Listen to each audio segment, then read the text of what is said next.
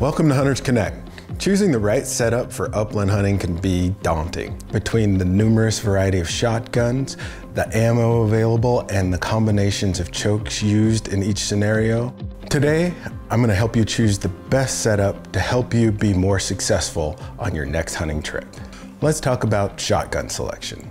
The pump shotgun is a classic shotgun used in upland hunting. It requires you to slide the fore-end back to chamber a shell.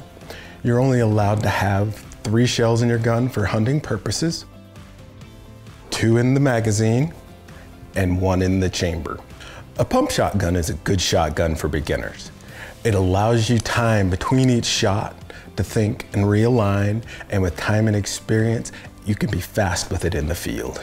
Next, let's talk about one of the more popular options, the semi-automatic. The semi-auto will chamber around with each trigger pull. It also goes by the 2-to-1 ratio, 1 in the chamber, 2 in the magazine. It is a good intermediate to expert gun because without practice and accuracy, you will burn through a lot of shells. Another popular option is the break action shotgun. The over and under and the side by side are the 2 most popular break action guns.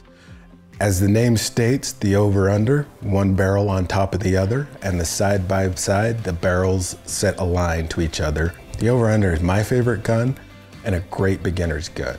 You have to open it to load it. You have full view of the breech and whether the gun is loaded or not. They do, however, come with a steeper price tag. Barrel length is a common topic. For upland hunting, the ranges are usually between 24 and 30 inches.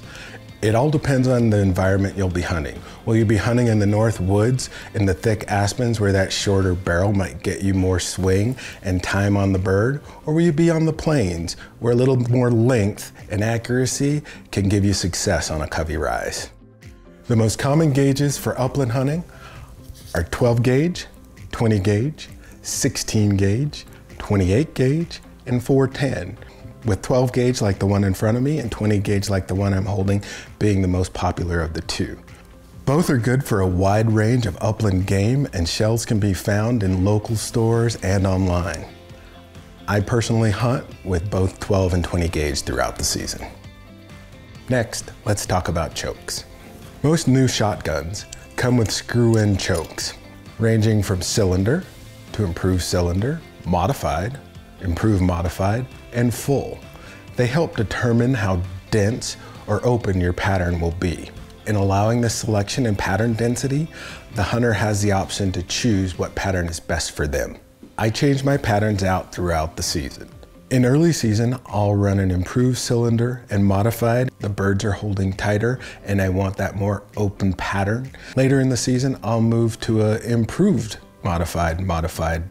The birds have been under more pressure, they're not holding as tight and flushing further out.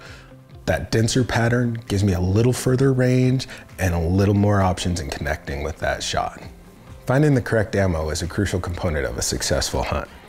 The market consists of non-toxic and lead shot. Some state and federal areas require non-toxic shot, so please check your regulations. Knowing what you'll be hunting helps determine what size shot you'll need. I start and end my season hunting quail with number 7.5 or 8 shot. I start the season hunting chucker, huns, and grouse with 7.5s, and I end the season hunting with 6. Pheasants, I hunt number 6 all year round. 2 3/4 in the beginning of the season, 3 inch at the end. Again, because the birds aren't holding as tight, and I might have to take a little longer shot. I change my shells and my chokes throughout the season to best suit the scenario. Hope this helps you make the best informed setup decision for upland hunting in your area. Please feel free to comment below with any questions, and thanks for watching Hunters Connect.